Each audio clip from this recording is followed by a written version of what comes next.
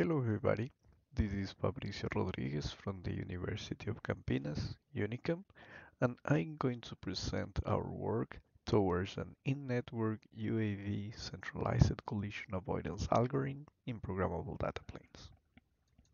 With 5G networks arriving, several opportunities and challenges emerge. From this perspective, new applications in industry, IoT, UAVs are gaining new envisions. To achieve these new requirements, the network capabilities need to grow accordingly. With the new generation networks, ultra-low latency applications requires low loss and delay variation. Considering different types of delays that can affect applications is crucial. We can have horizontal delays that enclose the nodes processing or the distance of the destinations, and vertical delays that came from the NIC operational system or application processing. As part of the ultra-low latency applications, UAVs and drones are powered by enhanced network characteristics. Usually, UAVs have external sensors that are used to identify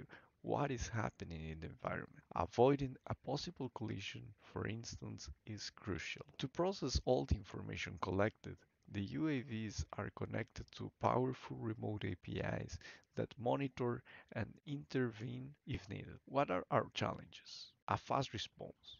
We need to react in time to avoid a possible collision or an incident. To reduce the response time, a data can be processed near the application, for instance, in the edge device. A data plane solution can be used to implement an in-network function. But how to implement this in an edge device? We can use a P4 approach. And this approach needs to respond as the remote API solution does. This is our drone scenario. It is based on a 5G structure where the drones are set in the axis of the network. Despite the major characteristics of 5G networks, horizontal delays can affect the performance of end-to-end communication. Powerful remote APIs can be deployed in the MIC or an extended network, like the cloud, to act in critical circumstances. For instance, collision, damages, human injuries, etc. From the cloud environments, we have vertical delays that also have an impact in the communication. Adding the remote API functions in the edge device, for instance, a collision avoidance algorithm, we avoid the latency of the MIC. This is around 5 to 15 milliseconds, or even of an external network that it's more than 10 milliseconds. When a drone needs to move to a target position, normally there are two principal control strategies: a distributed and a centralized. In a distributed environment, each drone communicates with its nearest devices. The drones know the location and activity of the network. By the other hand, in a centralized environment, each drone communicates directly with the remote API. In this scenario, the remote API knows the location and activity of all the drones. We propose an in-network centralized collision avoidance algorithm in programmable data planes. We bring the network functions to the edge programmable data plane and taking advantage the benefits of a P4 device like high performance, reconfigurability, and protocol independence. We propose a centralized environment with remote API functions in the edge P4 device. Some of the benefits of a programmable data plane approach in-network applications were also explored in previous works. The Edge P4 device has several benefits like high performance, reconfigurability, protocol independent, and a solution that can be closer than an MAC approach. But we must consider the challenges of the architecture, like limit of complex operation, limited processing, limited memory. With these considerations, some of the remote API functions that can be deployed in a P4 device are, for instance, a collision avoidance algorithm or a path planning algorithm. In this case, we are going to be focused on a collision avoidance algorithm implementation. Now let's talk a little bit about the implementation, the testbed, the strategies that we are going to take for the avoidance algorithm, and the before implementation. Basically, this is our testbed. Drones are implemented in CopeliaSim together with the flight mechanism and hardware representations. The P4 code with the collision avoidance algorithm runs in a Tofino device, and the remote API is a Python script that is connected to CopeliaSim over a TCP session. This remote API controls the drone's destinations, formations, and actions. Here we can see the communication process between the simulation and the remote API. The remote API can send commands to the simulation, for instance, get position.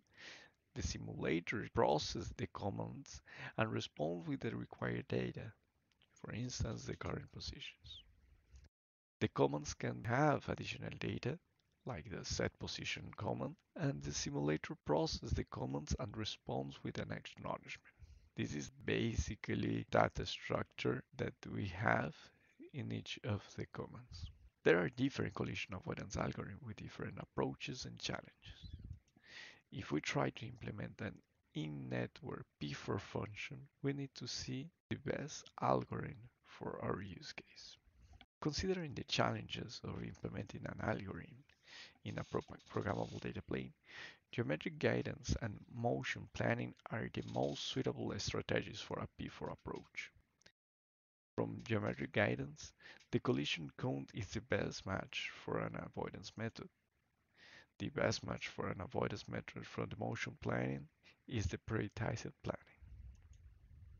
Considering the different strategies in our work, we will focus on VFH plus and 3D VFH+. This is basically a summary of the main characteristics of the VFH plus algorithm. It gives smooth robot trajectories and good reliability, and it uses an histogram as an input to process the information. The 3D VFH Plus adds an octomap to add 3D vision of the environment. In practice, this algorithm can respond in average of 300 microseconds. Here we can see the summary of delay times of the remote API approach versus our P4 implementation.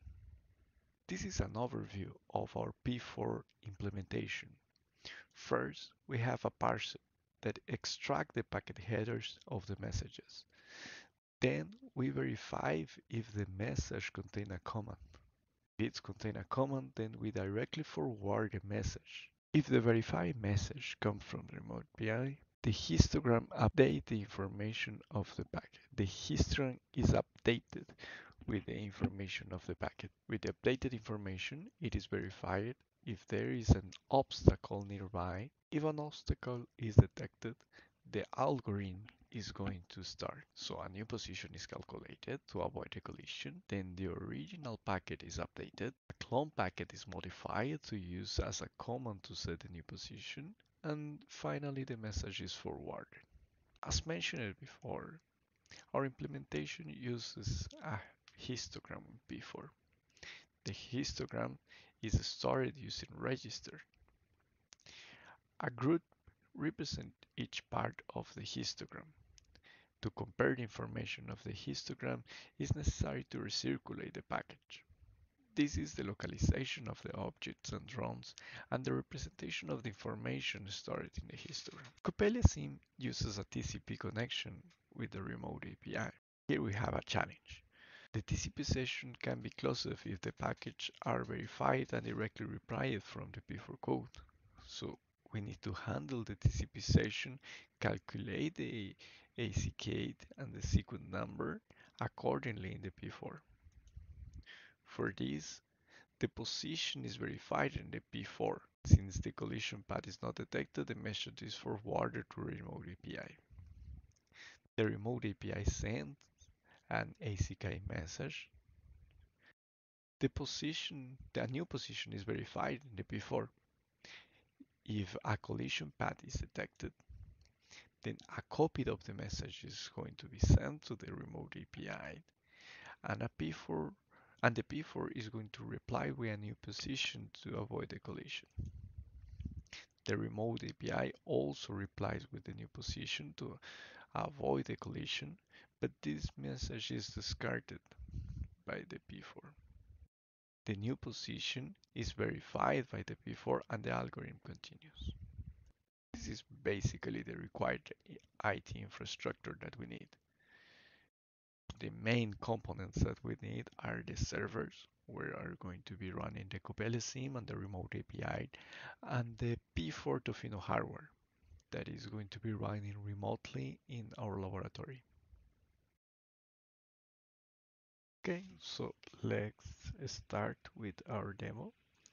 So basically what we are going to use here, as we described it before, is a Copele SIM P4 and a remote API. The remote API is basically being in charge of open a connection to Copele SIM, set the target position of the drones, and basically send all the possible information that the drones need. The P4 is going to be in charge of parse the Coppelia SIM to the remote API messages, detect if there is going to be a possible collision, and if it's the case, we will send a collision avoidance message to the Coppelia SIM that is basically a new position that the drone needs to follow to avoid the collision. And finally, it is going to send a notification to the remote API in order to maintain the TCP session. And in the side of the Coppelia SIM, it's going to be the simulation of the drones with all the physical logics. Basically, now what we are going to be running here is our P4 code. So this is going to be running in Atofino hardware. And in this side, we are going to have our Python remote API script that is going to start running. We are going to send a first destination for the drones.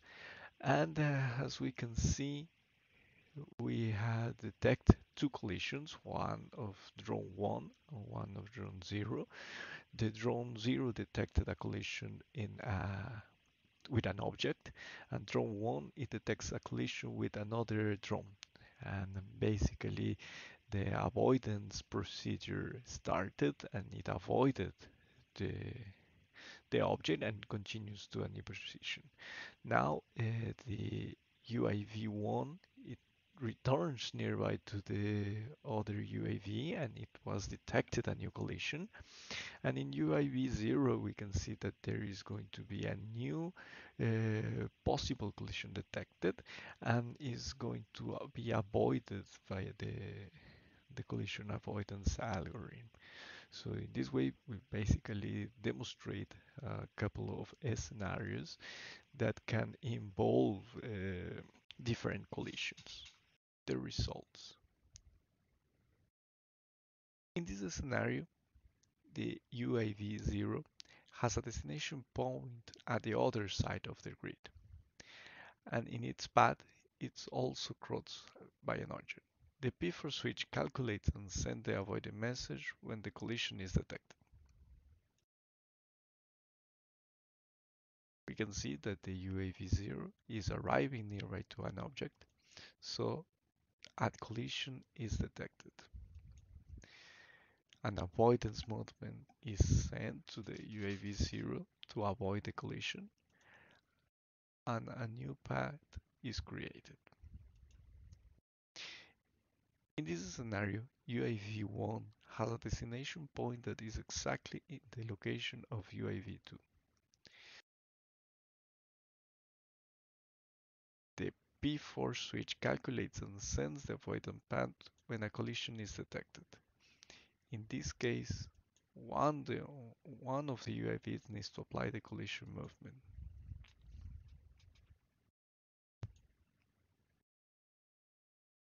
Just to finish our presentation, we propose that in-network collision avoidance algorithm in each programmable data planes.